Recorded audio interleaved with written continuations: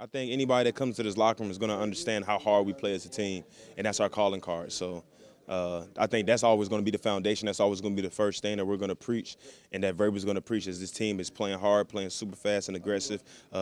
You know, the coaches, they figure out the scheme stuff, but as players, that's one thing that we're always going to hold ourselves to, and that standard, just playing super hard and aggressive. So I think that foundation has took us always to the AFC Championship game. So, you know, it's a couple things here and there that we feel like we could have done better to make it to the Super Bowl, but, you know, that's neither here or there. But at the end of the day, the foundation is definitely there. Division title, trying to get a home playoff game maybe on the to-do list? No, most definitely, man. I mean, that's always the first goal going into the football season is winning our division. I haven't been able to do that since I've been here with the Titans, so that has to be the #1 goal next year, to win a division, because we all know, we all understand that hosting these playoff games is, you know, it's kind of making it a little bit easier to win the games. But the things we was able to accomplish to go to Houston on the road to get into the playoffs, to go beat the Patriots at their home stadium, and to go beat the Ravens, and, you know, all those are hostile environments. So I'm proud that we was able to do the things we was able to accomplish against, I mean, being underdogs in all those games. So, I mean, it's just a special year, but most definitely being able to host a playoff game is next on my list for sure. How do you make sure that this season wasn't just a fluke, it's something to build off of, and the Titans will continually be in this position? I think just guys really had to reflect and understand what got us here. You know, we have a talented group of men, very talented group of men.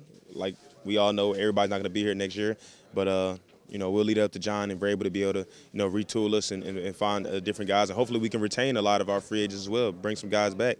But I think the main thing is just to understand that, you know, when we do come back here next year in April and we're building again and building up for the next year, building momentum, understand that what got us here, the hard work, the amount of work that we put in, the amount of hours that we put in watching film, that's the foundation. That's how you give yourself a chance. You know, of course, you need a lot of other things to happen in the season. You know, we battle some injuries, we battle different things like that, but the work always comes first. And that's one thing I know for a fact about this team and this group of men, that the work was put in, and it got us to where we're at. So there's no point in changing. I was always told by my coach in college that when you have success one year, you know, you have to come back and do the same exact thing the next year, if not better. So I think that has to be a blueprint. Whatever guys did in the offseason as far as their own training regimen, do the same thing, but do it a little bit more.